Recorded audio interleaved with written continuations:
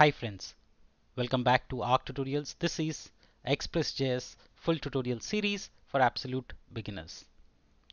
In the last episode, we covered about MongoDB get method. So we learned how to retrieve data from the collections. We saw different methods like find by ID, to explore and get data by passing specific queries or getting all results. If you have missed out that tutorial, please do check it out.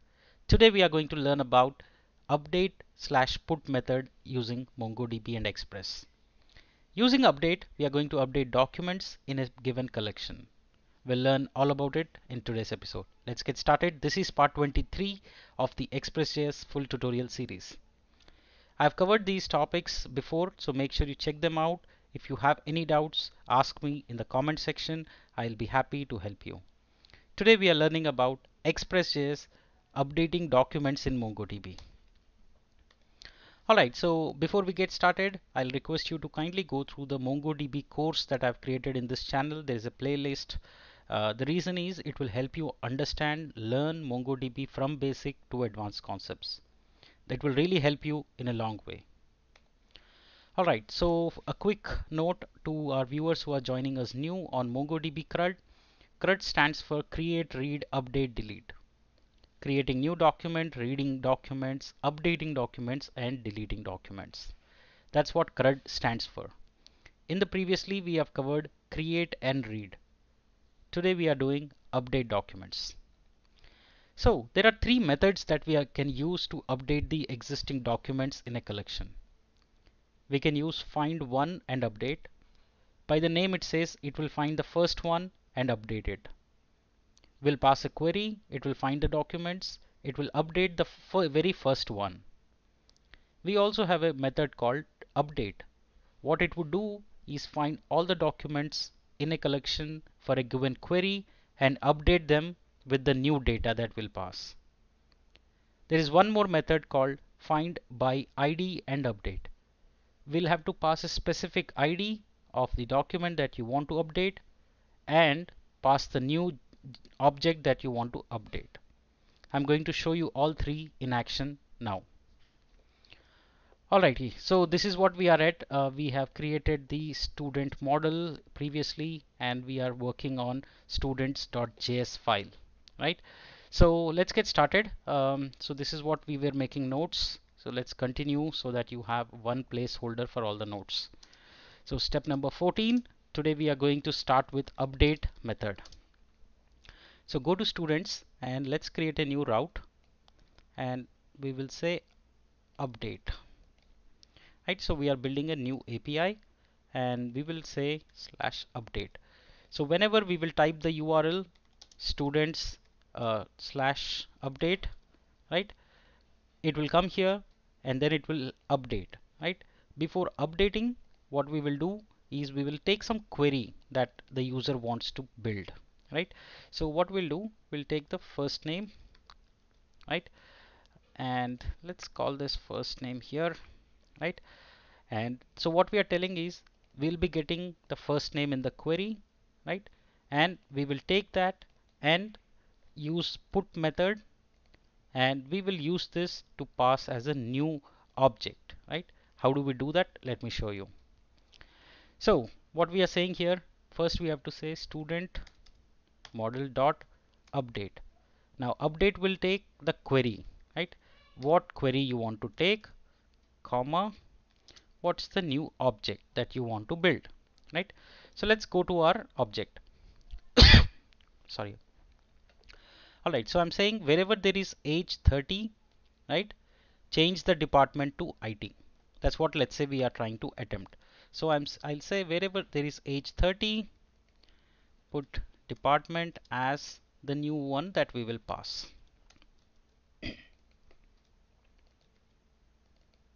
Alright, so let's pass it here.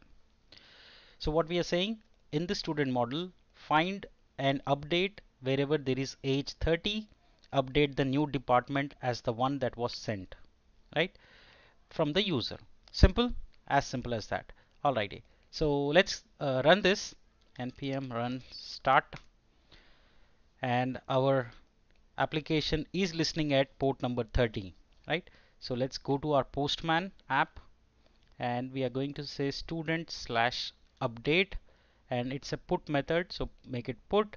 And here in the params we will pass department, and here I'm going to say electronics, right? So now we are saying we are going to pass the params, and we are going to update wherever there is. Now here if you see, if you refresh, you'll see that this is CSC, right? So now let's send the data.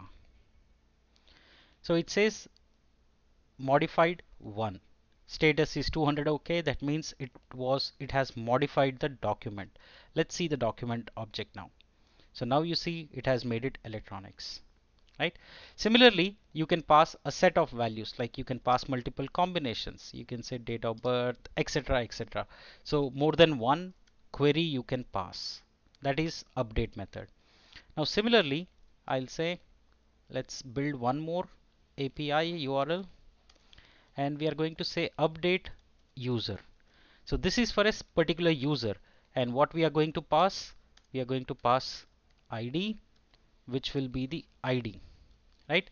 And we are saying here now we will say dot find by ID and update. So we will have to pass the ID. So let's pass this ID, which is what we will pass. And then again we will send the department also. So we are going to make it department and DPT, right? So here now I'm saying I will pass a certain value and you update it, right? So why only let's say first name, right? So you can update any key, right? So that doesn't matter. So now what I'm doing, I will pass the user ID and I will pass the new name that will get updated because I'm passing the ID, find by ID and update. Let's try that. Alright, so our application is up. Go to your Postman. Now the URL is update user, right? So here we have to pass user ID, right? And that I'm going to get it from MongoDB here, this ID, and I'm going to pass it here, and I'm going to pass the first name, and I'm going to say say my name, right? Alright, so here we are saying wherever this ID is matching, change the first name, right? Simple. Now let's run it.